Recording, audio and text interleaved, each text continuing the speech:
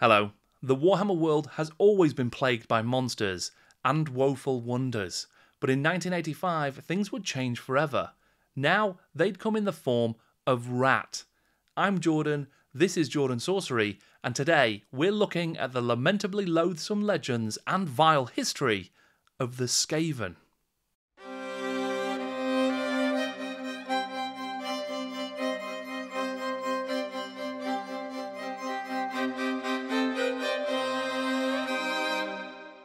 It's been a long time coming, but we finally made it. Spray your fear musk, because we're going to be looking at the Rat Boys. The Skaven have become one of the most iconic and indeed unique races in the Warhammer world. Foul and loathsome ratmen whose dark designs plague the empires of man, dwarf and elf, and they don't get along that well with anybody else either.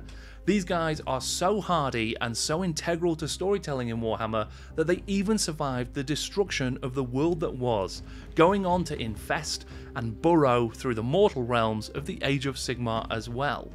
We're going to start by looking at some history, but don't worry, I'm not going to be repeating every word twice. The Skaven, Lords of Decay, the foul brood of chaos ratmen. From city to city their passages take them. Dark agents of entropy, eternally gnawing at the fabric of order, so that all falls into ruin. That is how the Skaven were introduced to the Warhammer world. These guys came out of the gate swinging hard. But I'm getting a little bit ahead of myself. Let's just pause for a second. I consider most history of Warhammer to be mutable. Every version of the game, every army book, everything that comes out changes and revises and expands what's come before it. And the fun part is that you can take the bits that you enjoy the most and make that into your version of the Warhammer world. If you were to do that with the Skaven though, you probably would have almost exactly the same version in every person's headcanon, and that's because the Skaven have had one of the most robust and consistent lores in all of Warhammer history. These guys have barely changed because they were so well formed from the second they arrived. They were first glimpsed by an instantly adoring public in the third Citadel Compendium. Published in December 1985, this compendium, which acted as a catalogue in the early years of Games Workshop, featured images of the first range of these so-called Chaos Ratmen. All of them were sculpted by Jes Goodwin, and each one absolutely oozes character and interest. Even with the Skaven pictured in the compendium and available to buy, it still wasn't clear who these ratmen were, or whether they would become Warhammer royalty, or just another bunch of chaotic cast-offs, like the Snake Men that debuted in the same issue. In the following year's third Citadel Journal, published in April 1986, that question would be put to bed, permanently. The Skaven would debut in the scenario Vengeance of the Lichemaster, a sequel to the campaign pack Terror of the Lichemaster that introduced the first special character and indeed supervillain into the Warhammer world. Suffice it to say that earlier in '86, Rick Priestley designed a set of scenarios that tracked the re-emergence of Lichemaster Heinrich Kemmler and his chaotic skeleton buddy Krell as they wandered the valleys of the Border Princes. This time though, they seek to besiege the monastery of La Maisontal, a card building that was actually printed on the inside covers of this issue of the journal. But in a coincidence unfortunate for the Lichemaster and really unfortunate for the monks, at the same time a bunch of peculiar chaotic ratmen have also arrived to try to get into the monastery.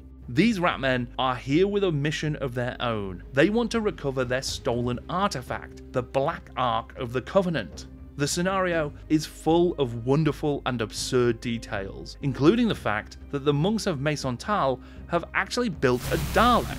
At the time, there was a range of Citadel Doctor Who miniatures, so they've used the Dalek on the token for the mechanical warrior that the monks have been building.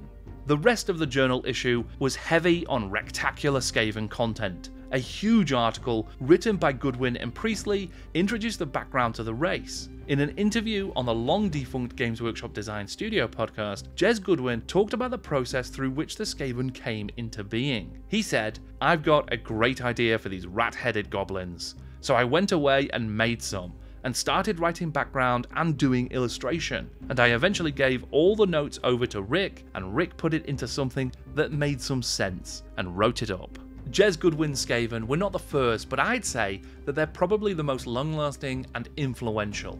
In his 1968 novel The Swords of Lankhmar, part of the noteworthy fantasy series Fafhrd and the Grey Mouser, author Fritz Leiber introduces his heroes to a legion of intelligent rats. Rats so strategic and evil that they are able to gaslight and then occupy an entire city. In the 1985 Ian Livingstone gamebook Temple of Terror, part of the Fighting Fantasy series, it is possible to encounter mutant half-human half-rat creations known as ratmen. Even animation legend Don Bluth had explored a colony of talking ratfolk in 1982's The Secret of Nim, itself an adaptation of the Robert C. O'Brien novel Mrs. Frisby and the Rats of Nim, published in 1972. And whilst it's entirely possible that any or all of those inspirations could have influenced and informed Jes Goodwin's creation of the Skaven, I believe that the secret to their longevity is the society that he created for them. In fact, it's remarkable just how much of the Skaven lore that we know and love today was present and correct in that first appearance in 1986.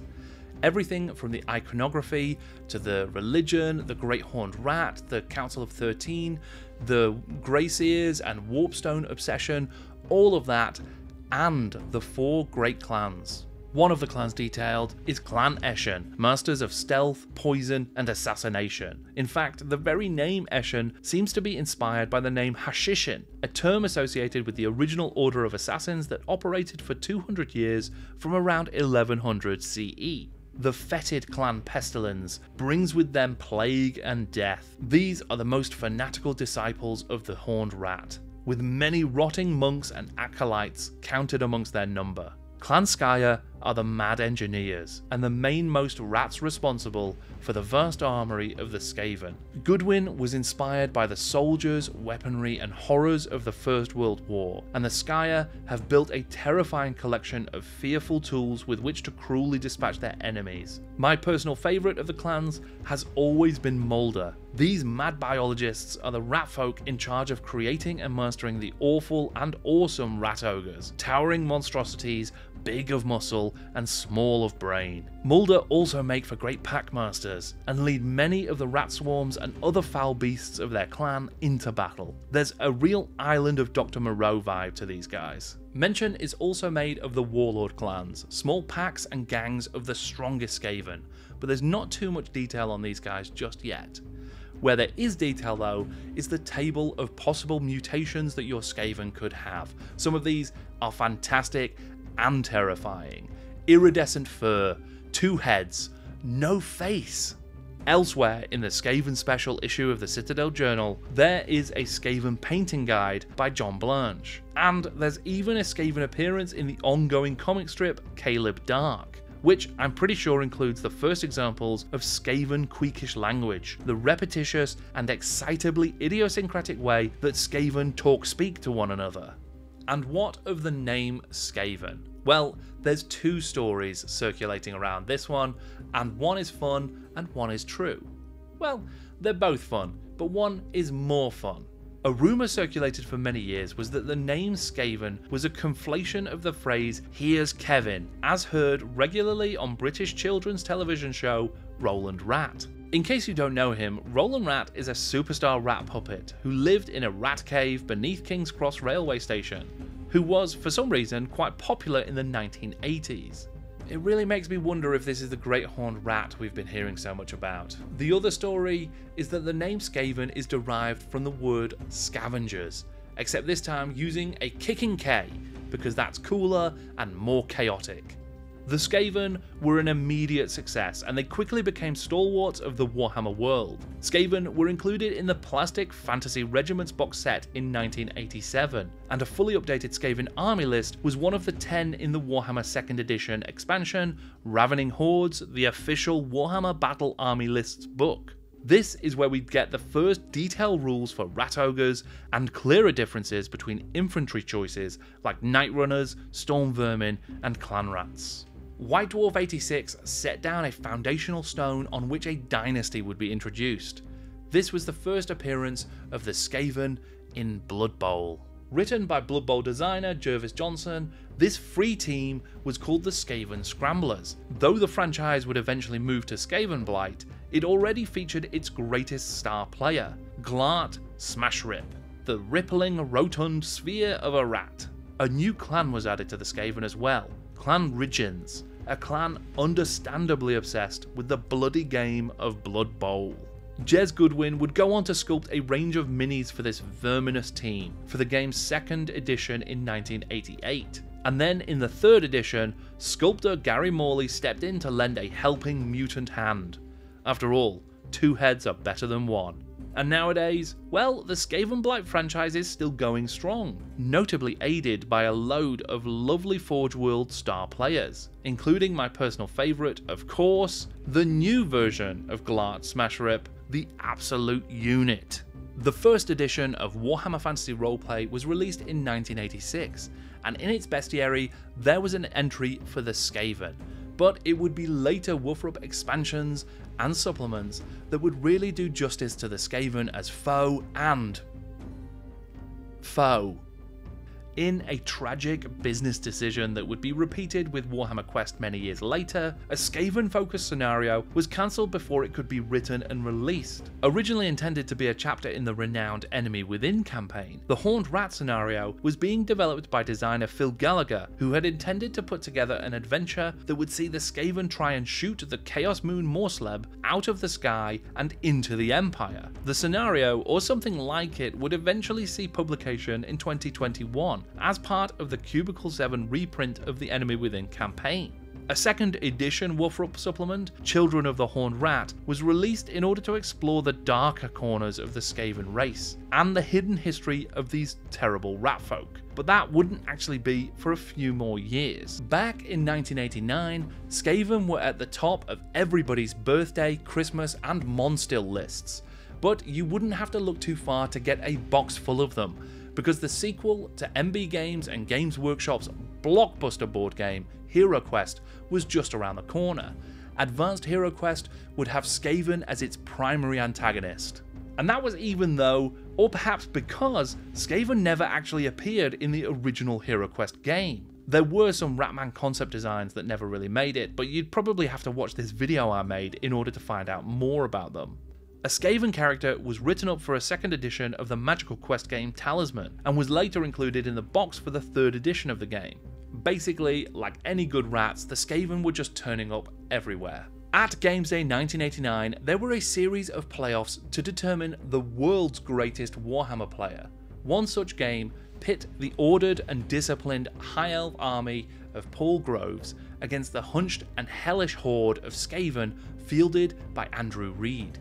The battle report was detailed in depth in White Dwarf 117, and even featured some bespoke art to illustrate the armies and the battlefield. The intensely tactical face-off ran all the way to the 3-hour time limit, and sadly, the brave Skaven were defeated by just 100 points.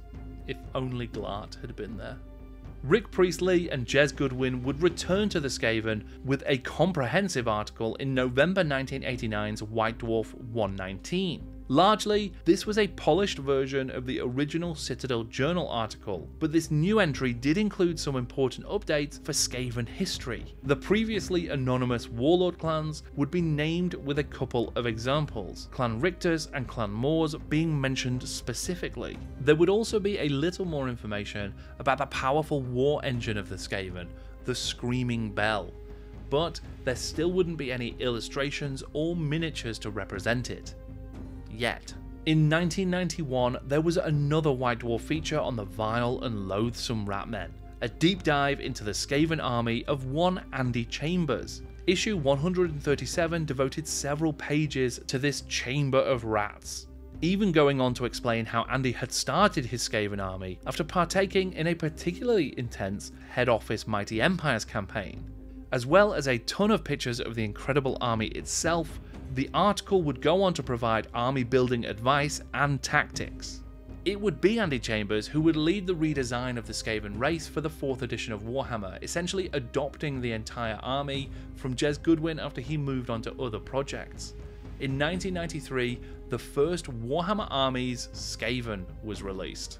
This magnificent tome would tell the story of the Skaven like never before, offering more history about the origins, motivations, and actions of the Skaven over the entire timeline of the known world. Major additions to the Skaven army came in the form of new war machines. The Screaming Bell, that had been mentioned as early as the original Jes Goodwin and Rick Priestley launch article in Citadel Journal, had until now received no rules or models. The closest we'd come had been the scratch-built prototype that Andy Chambers had made for his own Skaven army, but even that we wouldn't see until many years later in White Dwarf 193. But now, the Screaming Bell could enter the battlefield in all of its unholy horned rat glory.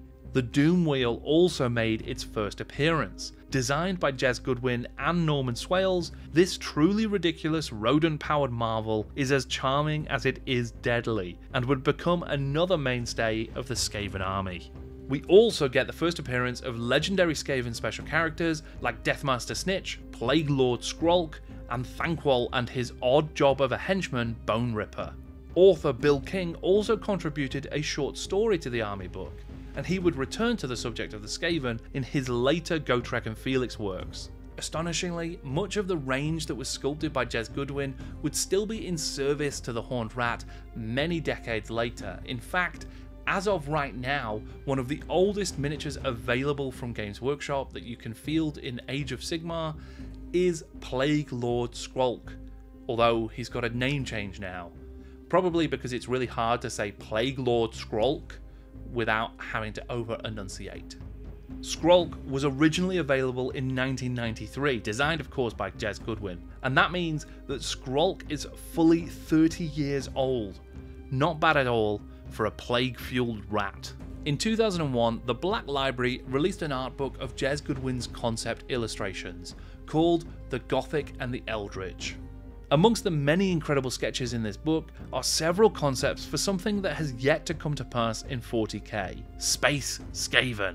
Over the years, many have surmised that the oft-glimpsed but rarely detailed race of the Hrud were designed to be a Skaven analogy for 40k. An early appearance in a dangerous Xenos illustration even looks similar to one of Goodwin's concept sketches. It seems like things have changed over time though, and there have since been conflicting illustrations that don't really look remotely ratty. Over the years, the Skaven would appear in loads of games from Games Workshop, everything from Mighty Empires to Man of War to Mordheim, and they would become fantastic antagonists in video games for Warhammer as well. There is of course the classic Warhammer Shadow of the Horned Rat. I would love to stream this game, it's so good. I would recommend just watching the cinematics to see how great Skaven dialogue can be delivered. It's fantastic even now if you can accept the sort of charming retro vibe of those graphics. And then of course there's the Vermintide games, where you basically mash a load of Skaven non-stop in a cooperative battle through various different maps. It's great fun, but I'm very sad to see so many rat boys get killed that way. The Loathsome Ratmen and All Their Vile Kin was a lore book published in 2004, part of a wonderful series of in-universe books that offer terrific insights into the races of Warhammer. By the end of Warhammer 8th edition, the end times were upon us, and they would see the known world of Warhammer destroyed in totality. Though several characters and races from Warhammer Fantasy would eventually find their way into the lore of Age of Sigmar, the game that replaced Warhammer, it's hard to argue that anyone made it through the change as intact as the Skaven. In fact, they got some pretty major loric upgrades. Their great city of Skavenblight became an interdimensional nexus. Even their god, the Great Horned Rat, would ascend to take its rightful place amongst the pantheon of the Chaos Gods. Sure, there were some tragic deaths, with most Skaven characters ending up as mortal remains rather than entering the mortal realms, but at least they played a major part in the final story of the Warhammer setting, a culmination of their many great and terrible schemes to get their filthy clawed hands on all of the warpstone in the world. We haven't been able to cover everything, but those are the major points in the history of the development of the Skaven. And I think in many ways we can all agree that the Skaven are the good guys, the real heroes of the Warhammer world. yeah. So that was my history of the Skaven as a faction in Warhammer. I hope you enjoyed it as much as I did. If you did, please feel free to leave a like, to leave a comment, to subscribe, or to use the super thanks if that's something you do. I really appreciate every ounce of support that you've offered. It's incredibly humbling, so thank you so much. In April, I'm going to have some really big news. I'm really looking forward to it. I'm going to be teasing it a little bit on my Instagram and my Twitter, so feel free to follow me at Jordan Sorcery there. And of course, I'll be talking about it on the channel, so stick around for that soon. Oh, and you may have noticed throughout the video, but here is my new best friend. I'm sorry, Martha, I don't mean it, sort of. Here is a little close-up. I finally have the most adorable miniature from GW history, the Skaven Engineer from the cancelled Warhammer Quest Skaven expansion. I am so happy to have this guy. Hobby achievement unlocked. I just need to learn how to paint him now. In any case, thank you very much for watching. I am Jordan, and this is Jordan Sorcery.